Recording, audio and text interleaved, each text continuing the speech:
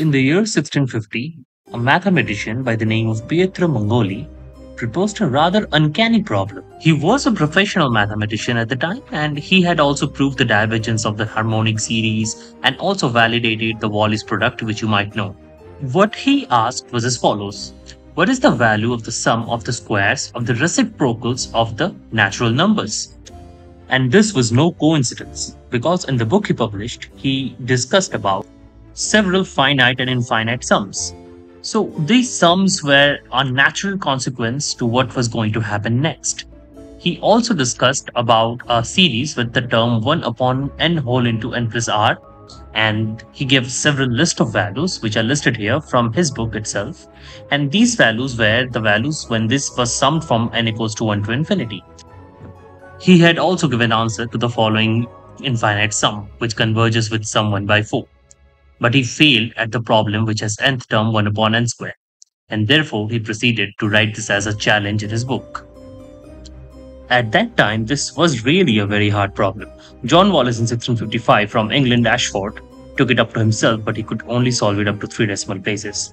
In Basel, Switzerland, there was another family, the Bernoulli family. Jacob Bernoulli proved that the series converges, but he could not find an exact solution. Now, if you're confused about convergence, do check out the description or just read this definition. Then Christian Goldbach suggested a very strict bound. He proved that it lies between 41 upon 35 and 5 upon 3. We can prove an even simpler bound. Write out the series term by term and notice that 1 is less than 1, 1 by 4 is less than 1 by 2, 1 by 9 is less than 1 by 2 square, and if you keep going on in this manner, you shall get 1 by n square is less than 1 by 2 to the power n minus 1. If you add them all, you would get this inequality. Now we only need to show that this series equals 2. Consider a unit square divided into 2 halves. We have 1 by half area each. Now go to the right hand half and divide it again. Now we have 1 by 4. Do it again, we have 1 by 8. Do it again, we have 1 by 16. I think you see the pattern. Now if you keep doing this infinitely and now add all the areas and keep adding them, notice that we will always be inside the area of the square, which is 1. Therefore, this entire sum must equal 1, and if you add 1 to both sides, we get the result that is 8. No one could solve this even after 80 years. But then came Euler, born in the city of Basel, after which the problem itself is named. In 1734, he actually solved the problem. Here is how Euler solved it. So, step 1, we have to factorize sin x into an infinite product.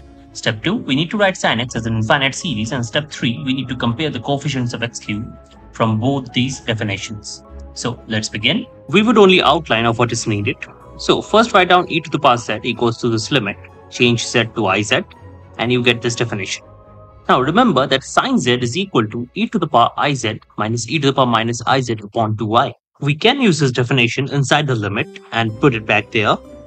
This would give us the following sin z representation. Now with this value in hand, we can factorize sin x as follows. For any two numbers x and y, x to the power n minus y to the power n can be written like this. Now, this is something which I'm not going to prove. With some substitutions and algebraic properties, we can turn this into the desired product. So, check out the link in the description for a detailed overview of how to do this. Now, the series expansion. Consider the following expression. It's a polynomial of nth degree, right? Now, if we wanted to write sin x as a polynomial of nth degree, it would not be possible.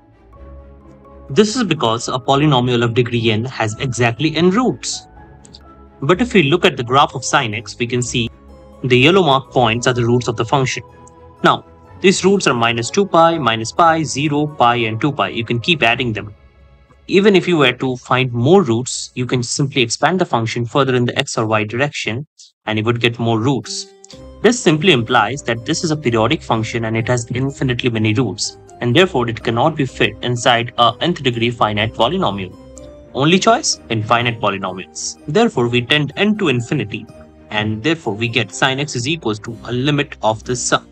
Now, any function can be expanded using Maclaurin series as follows, where you can simply use the derivatives of the function around 0.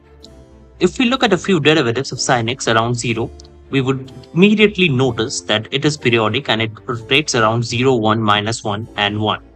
We can use these coefficients in the Maclaurin series expansion and put it back there to find out the infinite series representation of sin x. The even terms have all coefficient zeros, and therefore only the odd terms remain. This gives us the series representation for sin x, which is valid for all x belongs to real. We can also do a quick little exercise to see how this polynomial basically matches sin x. Draw the graph of sin x, draw the graph of the polynomials one by one.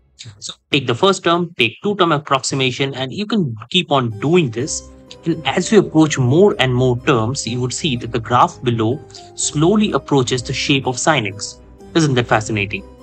Now that we have the two representations of sin x, the infinite product on the left and the summation on the right, let's start with the infinite product and try to extract the coefficient of x cubed from it, right? So first write down it as a product in term-wise fashion.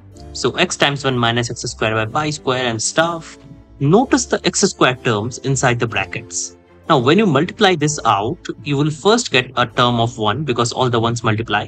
And then in coefficient of x squared, you will simply get 1 by pi square, 1 by 2 square pi square, 1 by 3 square pi square, and everything, because all of those terms also get multiplied with those ones in the other bracket.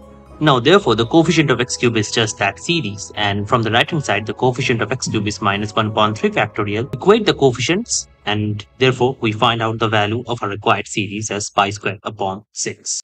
So I hope you enjoyed the video, and I would try to make videos much better from now on. I'm learning how to do this stuff and put them together. So pardon me for any rookie mistakes that I might have made. So if you're new here, please do subscribe and let me know in the comment section definitely what else can be done. So I'm gonna bring a lot more history type of videos as well as educational content as well. So thank you for watching. I'll see you in the next video.